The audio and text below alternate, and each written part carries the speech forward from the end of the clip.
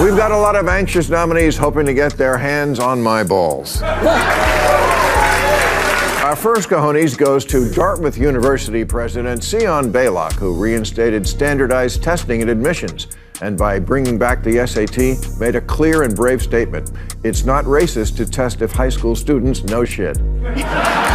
But if you're stupid, don't panic. Harvard, Stanford, and Princeton are still test optional. Yes, it's a great time to be a dumbass, but not at Dartmouth.